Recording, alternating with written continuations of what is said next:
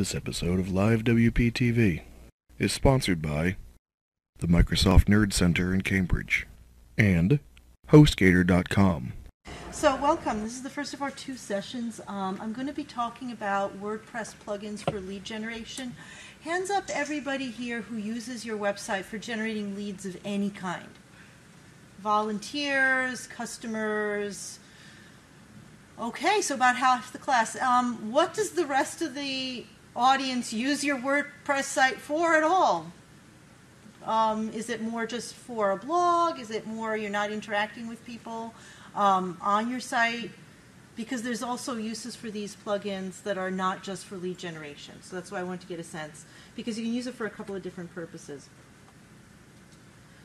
So the main purpose of this talk is if you're ready to start capturing leads, but you're not ready to invest in full marketing automation software, there is a time and a place for migrating to the Marketos or the HubSpots of the world, and no full suite of plugins that we have right now is going to get you to the point where you will never need Marketo.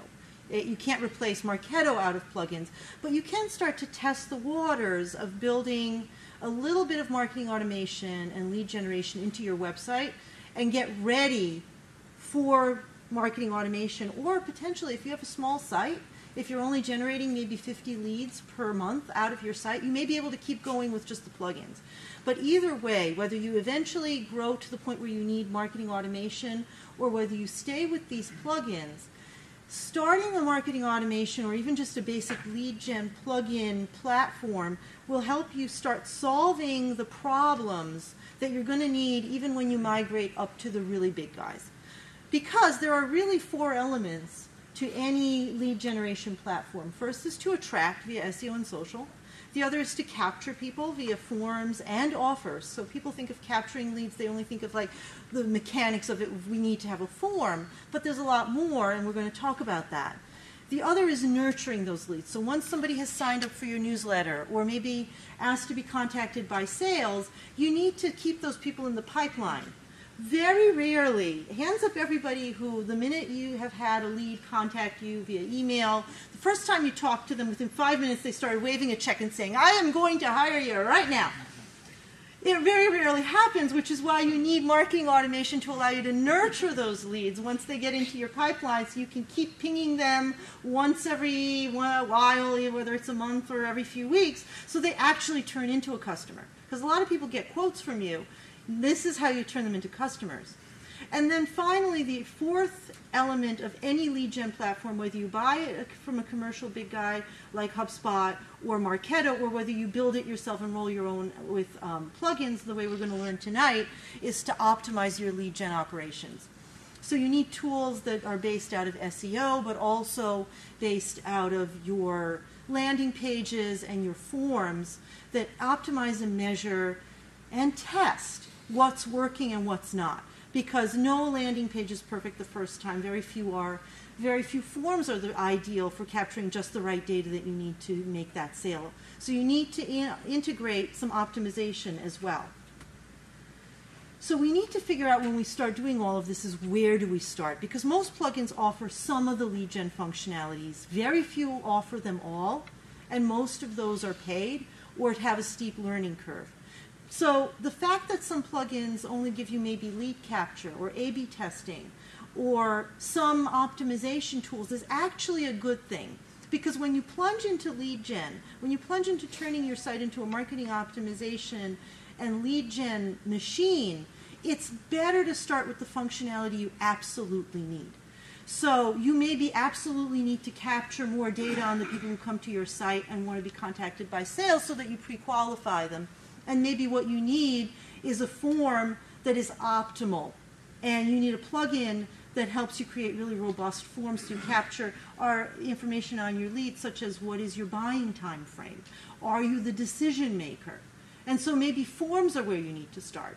Or maybe you're capturing the right data on your sales prospects. You're happy with what you know about them before you pick up the phone, but you're not sure that your landing pages are good or your offers are good, and you maybe need a pop-up offer form on your site. So it's good to start with the thing you need the most from a strategic standpoint, because it forces you to focus on where is my lead generation weak at the moment and where can I strengthen it on my site. It's also good from a WordPress standpoint to install these plugins one at a time in case you break your site. So you're installing it very pragmatically one at a time so you don't break your site. But let's not forget that there's also a really good strategic reason for doing that, because there is a learning curve for each of these plugins, as well as helping you evaluate the maturity, as we were talking about, of your lead gen operations, of where it's falling apart. My personal recommendation is that you should start with capture. You certainly need a capture mechanism before you even start to attract. And most people balk at this. They're like, wait a minute, we should have a mechanism to capture leads on our site before we start optimizing it for SEO? Yes! Because what if you do an astounding job at SEO the first time out and you've got all of these leads pouring into your site and people are so excited to order your product or hire you as a freelancer, and your site is so poorly optimized for lead capture that they can't figure out how to contact you? Well, you've just wasted an awful lot of traffic that may never come back to your site. So before you do anything on the attract side, before you do any A/B testing for which page converts more, before you do too much even in your SEO or your social media, make sure that your lead capture is tight. So how do you do that? How do you make sure your lead capture is tight? Well, it all starts with walking away from WordPress, stepping away from the plugin, and doing some strategic thinking, making sure you're collecting the right data.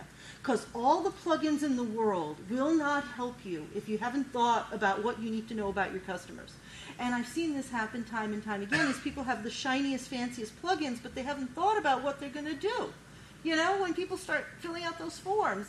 And so they'll either have like an 18-question form asking you what color socks you're wearing and what month you were born in, because we really, really want to target people based on their sock color preferences and their age. Or you've got a form that just asks for name and email because you read somewhere that long forms don't get filled out, and then you're calling absolute deadbeat leads who have no money to spend and just filled out the form because they wanted to kind of get a sense of the market. And you could deprioritize those people if you ask just the right questions. So the first thing you do is you sit down, and if you're not the marketing decision maker, if you're the developer, or if this is a client you're working with, make sure that you think about what on earth you're collecting. And don't think there's a one-size-fits-all form. Because my two main points here are offer, offer, offer, and context, context, context. You know how they say in real estate it's location, location, location? In forms, it's offer, offer, offer. So I want to know when someone fills out a form on my site, if I have 5 different offers out, and one of them, I can give you an example of where I used to work in-house. We had a software product that optimized for in-house collaboration in the enterprise. And some people wanted to buy our product because it was less expensive than the name brand product, which I won't mention because it is made by our fine hosts here. Some people, it's a great product, so was ours. Other people liked the fact that it was open source. And our salespeople would be calling into these folks completely blind as to what about the product had attracted them. And they would send them emails saying, I'm so glad you're really interested in our cost-effective solution. And they would get a total disconnect with the lead, because the lead was like, no, I don't really care how much it costs. I care that it's open source because I believe in open source. So you want to make sure that you code your forms, and you don't necessarily have to have it as a question that's obvious to your user, but you want to make sure that whatever plugin you use, and the ones I'm recommending all do that, tells you the context the lead came in, and then everything else comes down to what you want to ask people. Do you need to know how much money they have to spend? Do you need to know what their buying time frame is? Do you need to know whether they're migrating off of Plone? You figure that out before you go out shopping for a plugin, because different plugins capture data in different ways and feed it into you in different ways. So now I know you guys are really dying to see the actual plugins. You're like, please, for goodness sakes, just show us the plugins. So this is one of my favorites. It's called Lead In. Not Lean In, but Lead In.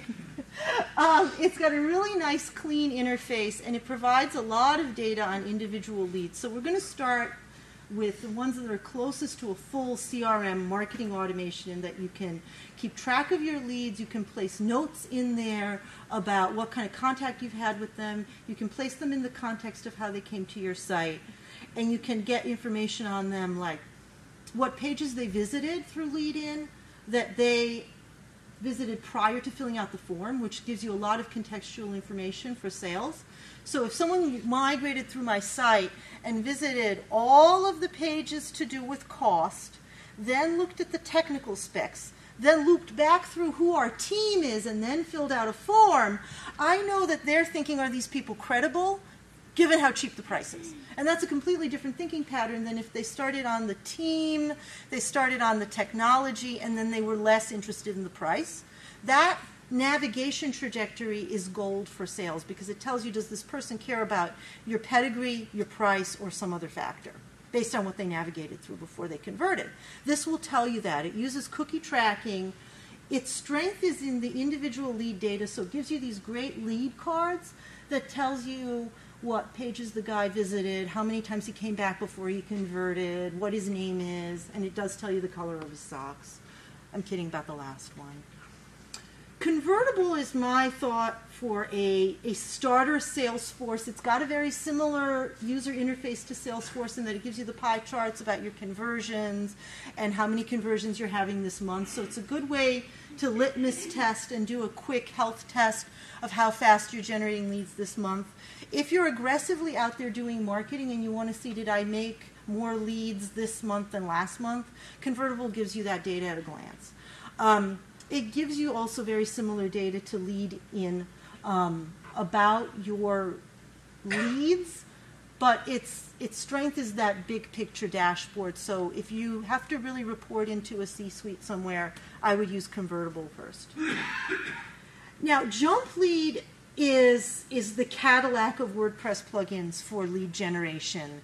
It's awesome. It is also not free once you go beyond like 50 contacts. So if you're a small shop, you can play with it for free for the rest of your born days, or you can put it into like a trial, like a Skunkworks site, and play with it and learn it there.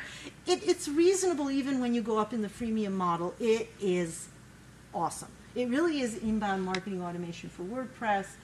It says it can find people's social media IDs, yes and no, but it'll give you the activity streams on people, like what they did on your site, including social activity, so not just pages that they visited. It also integrates with live chat, and then that feeds into your record about that lead, so it's really customer relationship management. Long after these people have become leads, once they're customers, you can keep them in Jump Lead, and you can keep track of all of the service calls you've had with them and the chats that you've had with them. It's also got a nice little email marketing platform on it. So again, when it comes down to nurture, it's really, really strong. The other two plugins also have a certain amount of nurture, but at some point you have to move leads into your MailChimp or your Constant Contact. You don't need to do that with Jump Lead. But again, it isn't free, and the other two are. So, yes? Could it integrate with MailChimp, though? Yes. It can. It can integrate. In fact, all of these have some way of integrating with MailChimp, even if it's just through the forms. So they're really nice. And they also integrate all of them with Jetpack, which, with your Jetpack forms. So speaking of which, if you just need simple forms, so if you're getting 10 leads a month, like you are a boutique agency, or you're a consulting firm that can really only take on 3 clients at a time, you maybe don't need that much CRM built on, especially if you already have a CRM that you're already using and you don't want to learn a new one.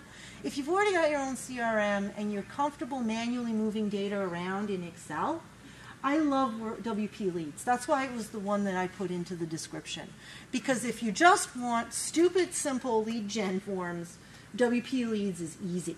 The one caveat I would do is that it tries to be part of a suite with an A/B testing and a landing page plugin. Those two don't work. I'll just be blunt. They kind of work, but only if you pay for them on the freemium level.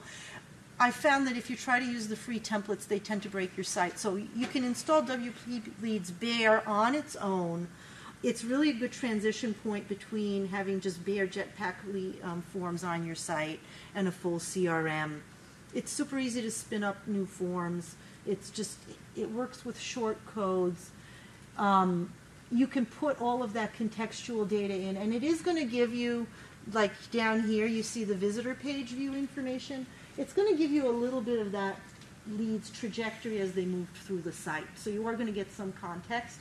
Main way you build context, though, into WP leads is that you put a different form on every page, which literally takes you 3 seconds to put different forms on, because you can clone your old forms.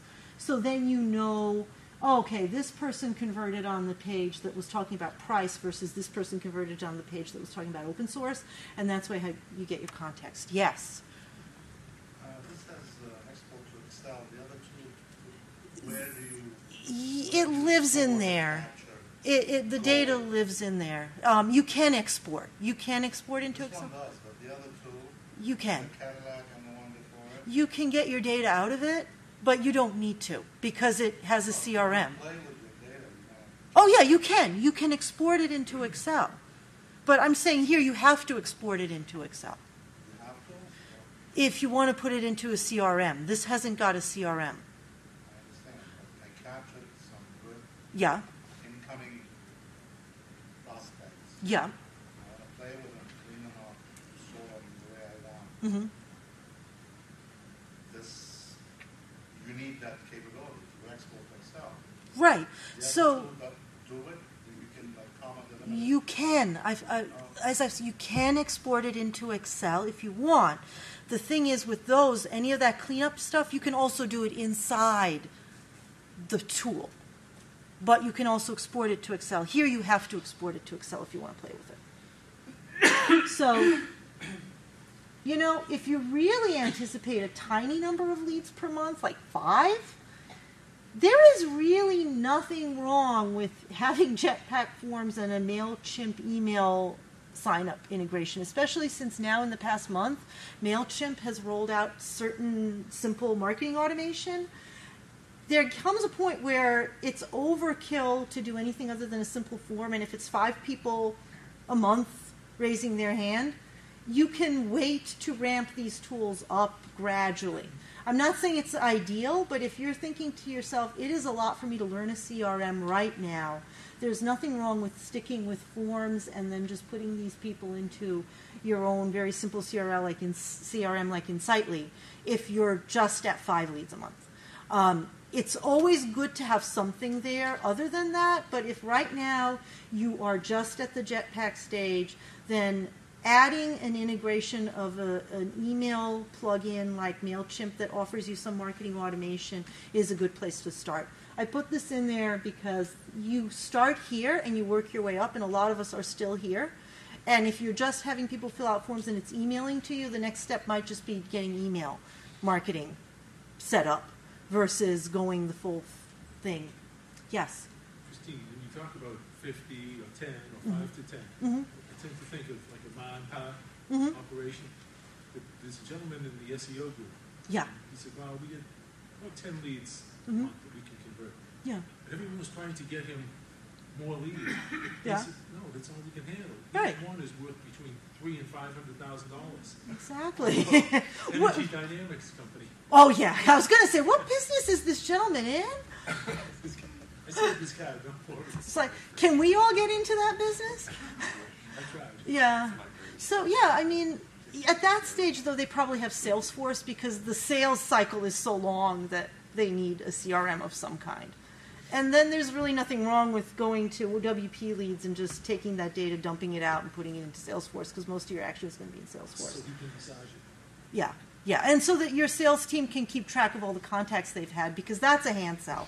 If it's a $300,000 lead, you don't really, I'm going to go out there and say, if you're a boutique boutique industry and you're dealing with $300,000 leads, your salespeople are spending so much time on the phone that marketing automation is a complete waste of your time, because marketing automation is for churning a bunch of leads, very few of whom convert, and you have to do volume, because this takes a lot of the volume off of, okay, this lead is not good, this lead is good. When you're dealing with that kind of small volume, high value, it's so high touch that you really do need Salesforce. And so little of the conversion happens on your website that you're fine with a form integrated into your Salesforce. So Before I move on from these, because I'm going to be talking about some questionable activities next, does anyone have any more questions on like the forms and how you feed it into either your CRM or you use one of these that is its own CRM?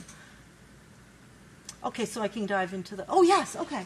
You want to just use a Google form, write in a spreadsheet, that kind of thing? My feeling is from a branding perspective, if someone comes to my site and they see a Google form and they figure out I've put a Google form on my site, it looks very homemade. I mean, if you're a small nonprofit, that could be fine. I mean, it's okay. I mean, like I said, there's nothing wrong with using a form. I just feel like if you have something integrated with, you know, through a plugin, it looks a little nicer, and you have the capability of adding more as you go, versus having to transition away from Google Forms. Does that answer your question? Okay. All right, so now I can talk about the questionable activities. This one I actually have to confess to using on my website.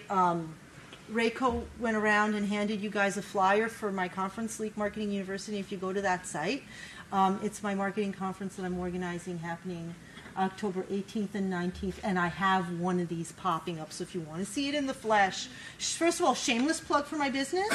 Second of all, you can see it in the flesh. The reason I call these questionable activities, though, is that opinions are divided about how okay it is to have pop-ups on your site. I mean, let's face it. Some people would just sooner poke their eye out with a pencil than allow pop-ups on their site or see a pop-up. However, what I like about automatic lead generation for WooCommerce, and it's the only one I recommend in some cases, like in mine, and you can see how I've used it to get a sense of the context. It's not just a shameless plug. Please attend my conference October 18th through 19th. Is that it is coupons that you give out in exchange for social shares, which are used a lot in e-commerce, and it's fairly normalized. So if someone's been browsing your site for a little while, the automatic lead generator for WooCommerce, which, by the way, is a total misnomer. You don't need to have any e-commerce plugins running on your site. I've tried it. There are none on my site. Works just fine. It also works with many other e-commerce plugins. Someone's been browsing, this will pop up and say, like us on Facebook and we'll give you $10 off. Subscribe to our email, Google Plus us, tweet about us, and we'll give you $10 off. It's not a crime. You know, there's contexts in which I have literally fallen for this coupon thing on other people's sites as well. There is a online thrift store called Twice that sells like high-end women's clothes for like 90% off because it's been worn 3 times by some millionaire who then sold it, and it's like $8 for an Armani jacket. And they give you this coupon when you browse your site for 10% off, and it's with a little tipping point that makes people who are already, let's face it, thrifty enough to be buying rich people's cast-off clothes, that an extra incentive. So if your target audience is people who are looking for somebody's secondhand jacket, or your target, or you're selling a commodity item, or something where price is really sensitive and a really timely offer is a tipping point, go ahead and use it. People actually feel, my experience has been, more comfortable if you give them a coupon in exchange for a social share than if you just throw a coupon at them. Throwing a coupon at them feels desperate. Bartering a social share for a coupon feels more like relationship building. Yes, it's a bit crass and commercial, but it's less just a desperate coupon waving in people's faces. So I feel comfortable enough to recommend this. It also has really nifty at-a-glance analytics so you can see how many shares you've had. And I've had a fair number of shares, again, for my conference taking place October 18th, Sleek Marketing University. This is horrible, and it's a jerk pop-up, but I felt the need to share it in case you have a client who's a jerk and puts a gun to your head and forces you to put a jerk pop-up on the site. This is one of those things that when people start to leave, it says, are you sure you want to leave? You get a free e-course. Please don't ever, ever, ever install this plugin. I'm really, really sorry I ever recommended it. However, there are some contexts where I can see that you would want to put it on if somebody is actively abandoning a buying behavior that they're in the middle of. If I'm filling out a shopping cart or a subscription form and I leave and you push a coupon at me, I won't be as offended than if I'm just leaving your site and you push a coupon at me. So if you're doing this as a way to get people to wander away from a conversion page that's halfway filled out, like the person's been on it for long enough, they should have filled it out by now, maybe you can do it then, but in general, stay away. But you should know that it's out there if you do have those special cases. What about when you get on Tiffany? Do they have coupons? Probably not. I would bet not. Yes? I figured you were. When you're talking about exit pop-ups, do you mean the kind that require you take an action, like okay or cancel? No. No, those are evil. Those are Right. pure evil. Yeah. But even the kind that just pops up within the window Yeah. and doesn't require an action, those are evil too? I'm not a big fan of them except in cases where somebody's wandering away from an action they already committed to make. Like if I'm just looking at the home page for a site and I legitimately just, okay, I've read it, I'm done. I've decided I do, in fact, want to register and attend Sleek Marketing University on October 18th. Then that's obnoxious, right? But, I mean, this is my personal judgment.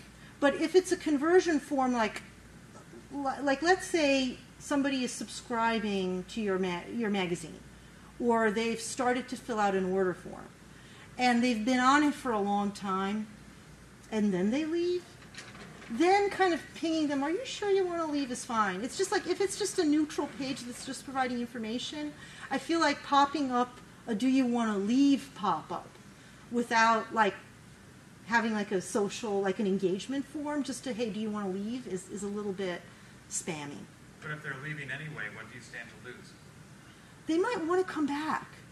Like sometimes people just are browsing, like if it's a long sales cycle, I've been in situations where you're selling software that's a 90-day sales cycle and people only convert on the third or fourth visit to the site. And if you're popping up on the homepage at them on their first visit, it's a little crazy Eddie for my taste. Again, it could vary by client, but that's just my personal take on homepage pop-ups as generally a... Can you tell if they bookmark your site? Not with any of these. Not with any of these. I mean, you can with some of the other tools, but that's a different conversation. So, any more questions? Yeah. Yeah, there are some, there are, yeah. Any more questions on the specific plugins? No. Okay. So, for rolling out automation, I really can't emphasize this strongly enough. Start small and build. You know, don't try to put it on every single page. Don't try to put in every single plugin at once. Start small. Even if you roll out like a full CRM marketing automation platform like the first 3 plugins we talked about, start maybe only putting the forms that feed into it on some of your higher profile pages, or conversely, if you're getting a lot of traffic and a lot of conversion forms filled out, start on a quieter page that gets a little less traffic, so that if you start encountering issues either with the form or on the back end, you haven't committed to it before you've worked all the bugs out. No plugin is 100% fail-safe in every scenario, so make sure that you test it. But more importantly, have a plan, because it's not about the plugin. At the end of the day, the plugins have gotten so good over the past year, but they're getting better every single day. But the reason most marketing automation efforts or lead generation efforts fail is because people haven't figured out what they're going to do with it once it's up there. So first of all, think about your data management. We've had some really good questions of, can I get my data out of there? How do I get my data out of there? Do I need to get it out just to clean the data, or do I only need to dump it out if I decide to move away from another plugin? Decide what you're going to do. Who owns that? Is it your office manager? Is it your sales team? Is it your marketing team? Please don't make 3 different people responsible for it, because then the buck gets passed. Going back to the same point of who's responsible, what are the workflows? When a lead comes in, who triages it? Is it marketing? Is it sales? Where does it go? Who goes and logs in every day, goes in, looks at the back end of that plugin, and decides whether a lead is good and who's going to follow it up? Because 90% of the time when people complain they're not getting any leads, they're getting a ton of leads. It's just that nobody's going in there looking at it and deciding and triaging it. So decide what the workflow is with the leads. And then once you've settled on the workflow, you know who you need to train. So now go out there and make sure that they're trained. There's nothing, even the most intuitive plugin, that you don't need a little training for. And then plan for growth. Maybe today all you need is WP leads. Maybe tomorrow you're going to need a full CRM. Decide what the break point is. Is it 50 leads? Is it 100 leads? Know when you're going to upgrade, because if you're getting over 50 leads a month and you really need sophisticated targeting and automation, you need behavioral stuff to start going on, or you need stronger performance, it's time to upgrade. It's time to upgrade from forms to a full CRM and plug-in, and at some point, God willing, if you're doing tremendous amount of, and I hope I haven't offended anybody by saying God willing, but if you're doing a tremendous amount of business, you are going to one day need HubSpot or Marketo. But with these plugins, you will be so ready for it that you're going to be a whiz at any kind of marketing automation once the day comes. So there will be a natural lifespan to this, and one day you may stay at that CRM that's plugged into WordPress, but know what your roadmap is. The worst is to play catch-up and have no roadmap and suddenly be overwhelmed by the data that's coming in and not know what the next plugin is, or whether you have to move away from plugins into a freestanding SaaS tool. So once you have a roadmap, it's so much easier to get going. And I think time is being called, so I want to say thank you. My Twitter handle is right up there, so is my email. And again, one more shameless plug for my event, but seriously, in all seriousness, our wonderful co-sponsors, Tom and Rayco and Tech Day Camp, have generously donated their free tickets back to the organization. So the first 3 people to tweet at me can attend the conference for free. If you just want to geek out about plugins, feel free to email me. My email is christina@thoughtlight.net, and I can probably take a couple more questions right now. Or is it time? Okay, I can take 2 questions? All right, 2 questions. Yes? Just a quick. The company I work for, we actually use Marketo. Yeah. And so, I guess most of these plugins and stuff would not apply. Yeah. So, but I'm just wondering, do you have any recommendations for maybe WordPress plugins that might be useful on top of Marketo? They would mostly be around optimizing your pages and getting better metrics. Because anything that captures data about leads or processes the leads is going to fight with these plugins, and one will break the other. Yeah, I would imagine. Yeah. I would relate to more like ramping up your analytics or your A/B testing. One thing that works great with everything, and that's great for optimization, I really like, and it's not so much a plugin as a whole other product, is ClickTail. It allows you to see how people are mousing over your site and where they click, and it's not eye tracking. So it's kind of like a poor man's substitute for eye tracking, but it's a crude substitute, but good one, of where people are mousing over, and you can see where leads are leaking out.